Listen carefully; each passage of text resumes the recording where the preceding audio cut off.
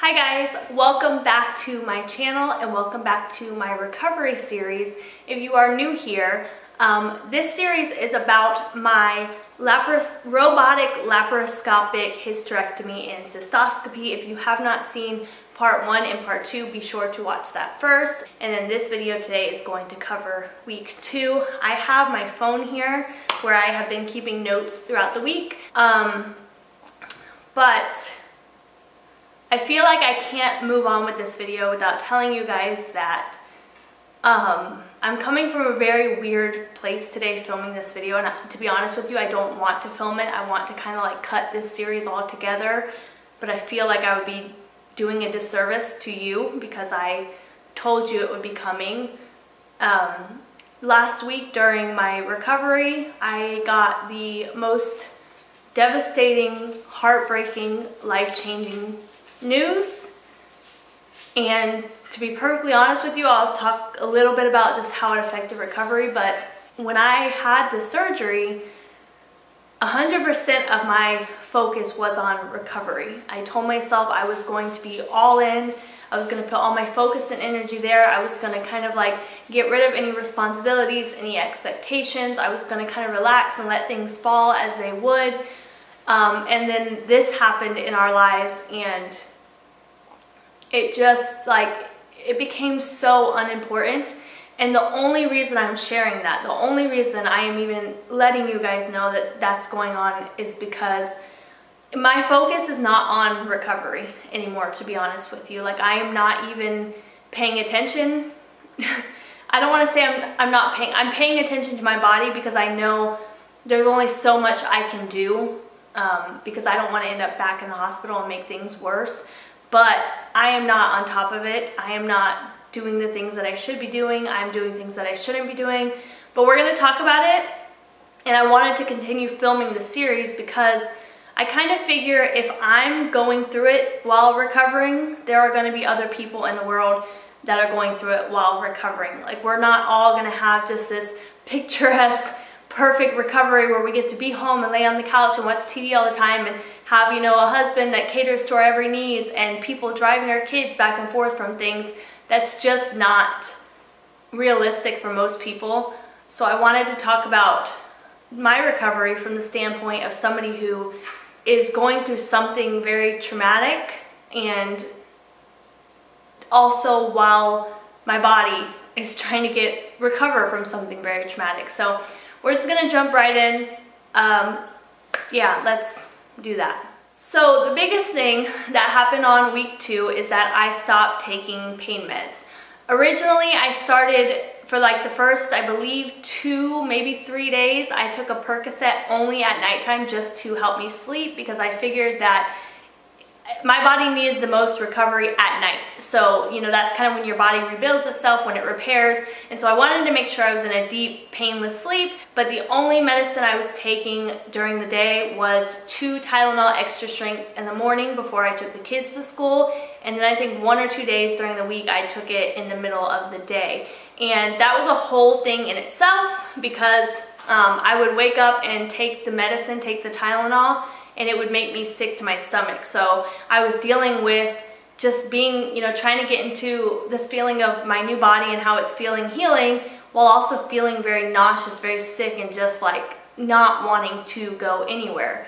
The reasoning for getting off medication is because I needed to drive. I needed to be in a position where I could drive my kids where they needed to go. And that meant no medication. You cannot drive, well, you're not supposed to drive on painkillers, and I chose not to do that. And also I needed to make sure that with driving, that's been a whole, I didn't even put this on my list, but driving is a whole other experience because your doctor or the paper they give you will tell you you can return to driving when you are off medication or when you can kind of like twist and turn without pain. And so with me, I'm being extra cautious driving because when I'm trying to look at oncoming traffic, I don't want to completely turn my entire, keep my core this way and my upper body this way. So I am very intentional about moving my whole body at one time and making sure that my car is in a position where I can see oncoming traffic from all different ways without putting strain on my body. So that is something to think about. You might, think, oh, I'm off pain meds, I can drive, that's great, but you also have to remember that all this twisting and turning and putting just that pressure and that intensity on your core, it's not going to recover as quickly. But I stopped taking medication for that purpose. And to be honest with you, what I told my husband was that I felt like I could be without medicine, probably by day 3 or day 4. And anytime I say pain, I'm actually referring to discomfort, because I haven't had actual pain this whole time, but I have had discomfort. And so by day 4, I would tell my husband, I feel like I don't need medication. But then when I took the medication, it was like a world of a difference. I went from feeling things, feeling gas pains, feeling kind of discomfort, to feeling nothing at all. So while I don't think that the meds were something that I needed, they were definitely convenient. So with that being said, once I got off of the pain meds, at this point I started feeling things from the actual surgery. On week 1, I was feeling a lot of gas pains. I was feeling pains in my shoulder, pains in my chest, having trouble breathing, my ribs feeling they were just pushing up on my lungs. I just felt a lot of discomfort in terms of gas. But in week 2, I started to feel little pinches, little pulls, things like when you sneeze, I don't even know how to explain it, to be honest with you. When I sneeze, it almost feels like something is trying to detach. There's a little thread that's holding it together, and I'm straining it and trying to pull it apart. So I try not to cough, I try not to sneeze, but it happens.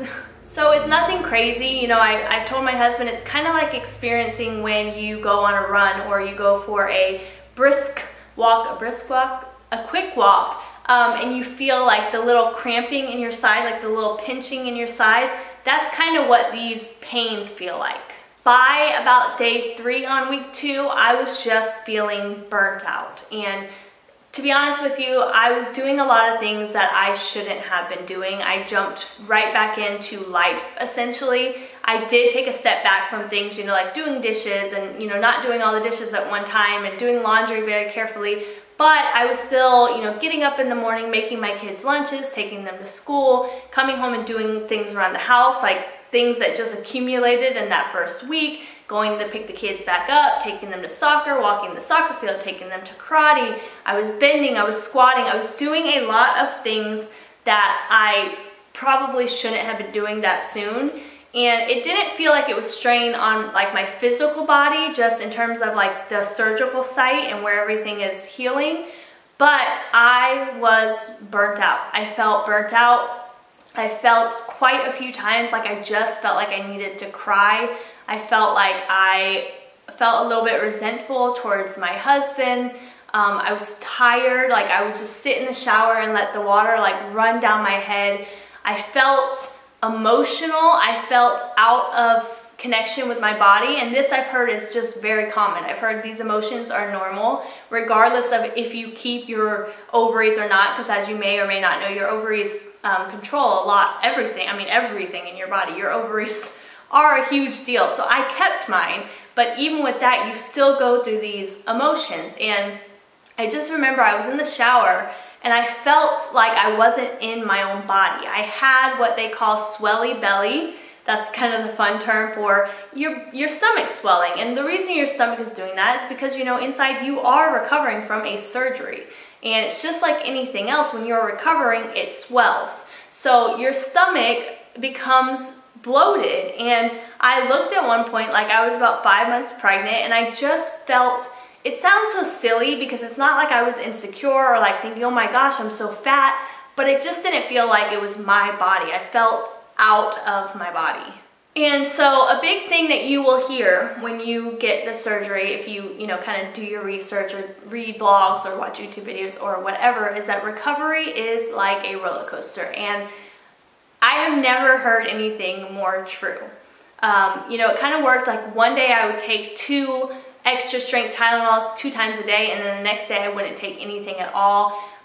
One day, you know, and a lot of that is because you really feel good one day, and so you start to do more than you should, and then by the following day you're having discomfort, you're having fatigue, and so it has been a lot of up and down at this point, and that's where I think a lot of the emotion comes from. It's like just feeling that disconnect from your mind and your body and knowing what you want to do but knowing you can't do it.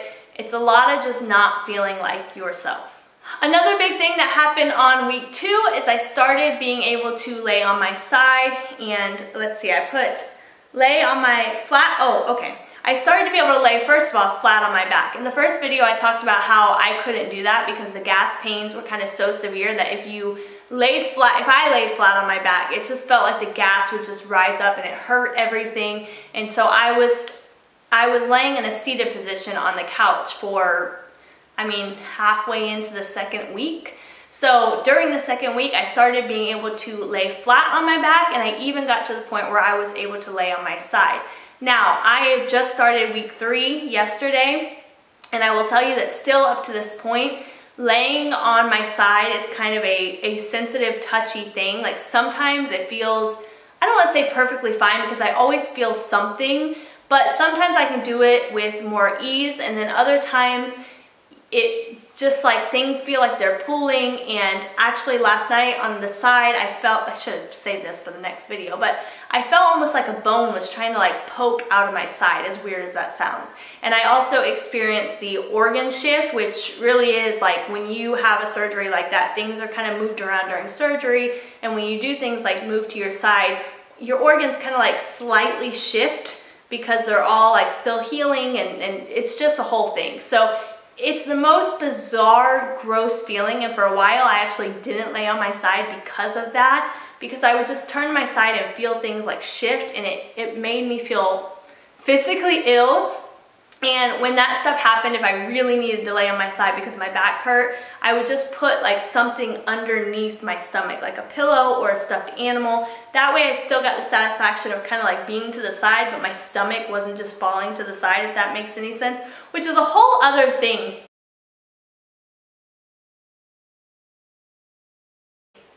Something about like having surgery, it's just like if you have a baby.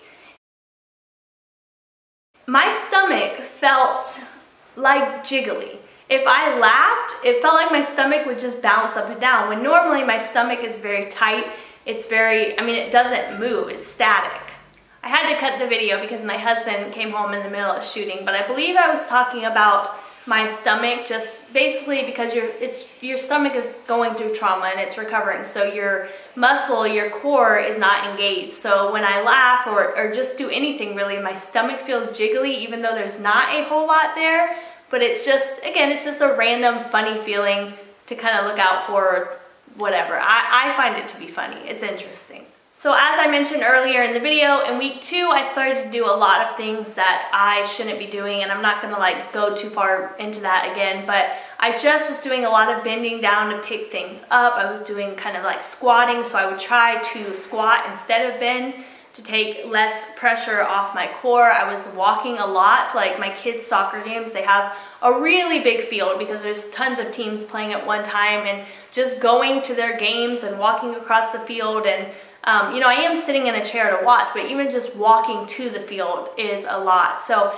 I had to take a step back, you know, a few times when I felt a little bit worn out, and I'll kind of transition that into the fact that the nights are the most difficult, because obviously by the end of the day, I'm burnt out. I'm just like, I'm so tired. I just need, like, there's nothing I want more than to lay in bed and do nothing but watch TV. I just don't want to do anything, and that's hard because I have kids and I have a husband, and it just got to where like I was being very short with the kids at night. Like I needed them to be on a routine, and I needed them to step up, and they really did. They've stepped up in a really big way. They've been super helpful and they've been very responsible, but I just needed them to kind of like do things on their own, because I would get home at a certain point in the day from our events. I would take a shower and I would kind of announce to everybody, I'm going to bed. And it was just kind of assumed at that point that my husband would step in and kind of get things moving for the rest of the night. And so just, yeah, nights are just hard because I'm tired, and when you're tired, you know, I don't want to say I haven't had a lot of resentment, but there's been a little bit of resentment there that one night, and just being moody and just in general feeling like, why am I doing so much when I should just be laying here in bed recovering? I didn't mention earlier with the little aches and pains, the discomforts that I had, that at one point I was kind of having a very like slight menstrual cramping feeling. And I don't know what that is. Like I do know it is common, but I don't know what causes it. I don't know if it's muscles or what, because I mean, generally when you feel cramping as a woman, it's because you have a uterus and your uterus is kind of like, you know, doing this, constricting and expanding and whatnot. But I guess I was just feeling like cramping in my lower stomach. Maybe it was just from being tired, maybe it was from pain, I'm not sure. But it was so mild, like almost not even worth mentioning. But I think that other people have it more, so I wanted to put it out there that I did experience it. But I only remember having it one night, and it was a very, very slight menstrual cramping feeling. And then lastly, well, not lastly, but the last kind of like point about this is that I've struggled with food. That's been kind of the hardest thing about recovery has been food. It has been, you know, the being hungry, feeling anxiety about what I'm gonna eat, and that's just because I'm so used to doing the food in our household, and I can't go walk a grocery store. So my kids are eating a lot of food out of the house, you know, after events. We're just kind of like going and getting things that are quick. I'm picking lunch up from, you know, like a Subway and taking it to them at school for their lunch, because I just haven't, 3 weeks I haven't been to the grocery store. So I've been eating out a lot. Like I said in the last video, I've been eating at our wellness cafe a lot, just doing a lot of smoothies, doing a lot of, before surgery, I stocked up on some like stir-fry type veggie bags. So I just throw that in with some oil and eat it like that. But that's been kind of the most like present problem, I would say. And you know, with my husband, I do still cook for him, but I would sit down in a chair and kind of like chop up veggies on the cutting board, and he would help out a little bit so that I wasn't overextending myself at the end of the day. Now, I don't want to jump back into kind of a negative feeling, so I'm going to try to move through this quickly. But overall, the last thing I wrote at the end of week 2 is that I'm kind of just now at this point going through the motions. I'm feeling things more because like I said, I don't have the energy. I don't have all this energy and focus to put on my recovery, so I have stopped taking any and all pills altogether. You know, I did start taking a prenatal just because I need that, but in general, I just stopped getting out of bed. And then once I was able to get out of bed, it was just, you know, I had 3 days of crying. I didn't eat at all. I lost a lot of weight. That obviously put pain on my stomach.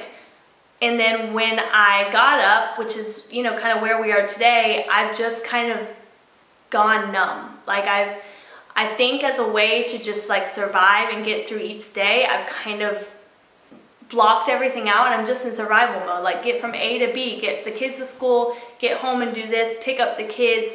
And so I don't have the energy to keep track of when pills need to be taken. You know, this pill needs to be taken twice, 2 pills twice a day, like take this, and I don't have it in me right now.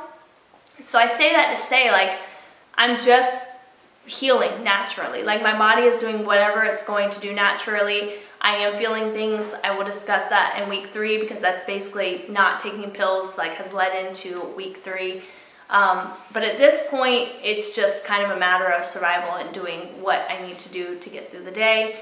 But I hope that this stuff's only gonna get worse. I'm just gonna put it out there like that. It's going to get worse before it gets better.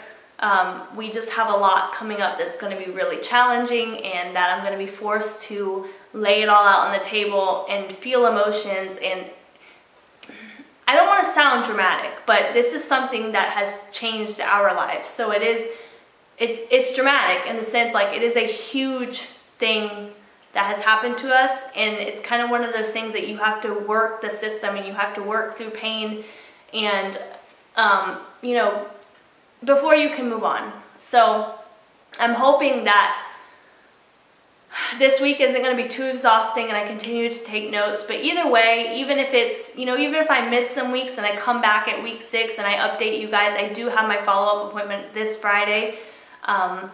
So either way, you'll get some kind of update. I just don't know if it's going to be on a week to week. I don't even know if there's going to be anything to update you guys on week to week. So I will let you guys know. But thank you again for following this journey, and I hope that you are getting something out of it. I know it can be very rambly, but I'm exhausted. I feel exhausted. My brain is kind of blank, so I'm trying to stay on points and give you guys everything that you deserve. But thank you guys for watching, and I will see you in the next one. Bye.